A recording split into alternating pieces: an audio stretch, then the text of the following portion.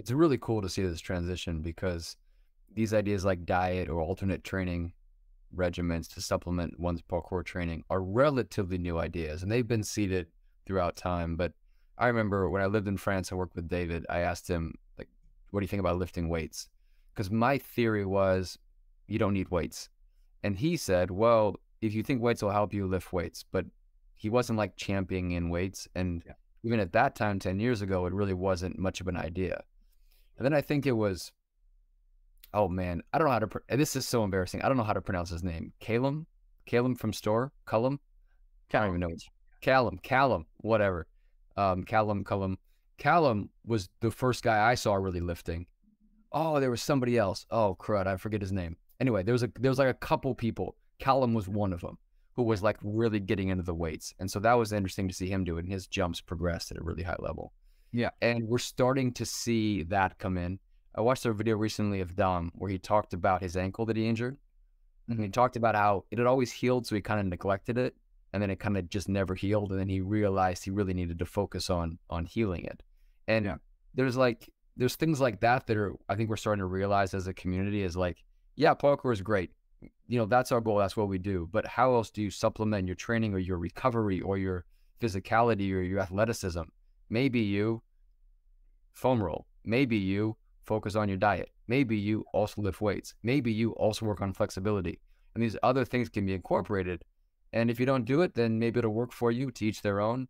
But if you do it, maybe it'll prevent you from being injured, or maybe it'll increase your abilities, or maybe it will lead to new paths, whatever it may be. So it's really cool to see that coming into the parkour community in different facets. Yeah. Do you have a diet? I mean, do you have anything specific you would recommend or anything you've experienced? Yeah. Yeah. Before I jump to that, I want to say that Yeah, go on. just for the lifting, like I think when I got into lifting, one of the first things I realized was, okay, yeah, it does make your jump better, but more than that, it makes your landings feel 10 times better. And so it's become more of a preventative strategy for me. Like, I don't think you need to lift, but like, will it allow you to do parkour for longer because it's taking the strain off your joints and ligaments?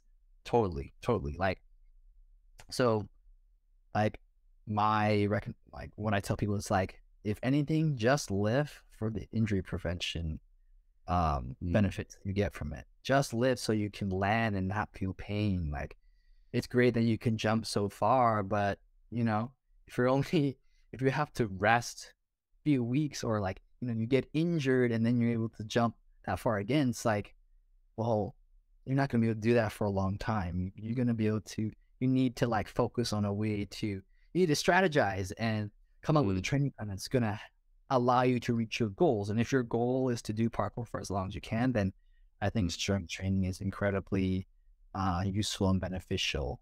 If you only plan to, I don't know why anyone would only want to do parkour for maybe 5 years and just be like, oh, okay, I did it. Although I do know some people who have done that and, you know, they're happy. So good for them. But if your goal is long term, then lift some weights. Sure.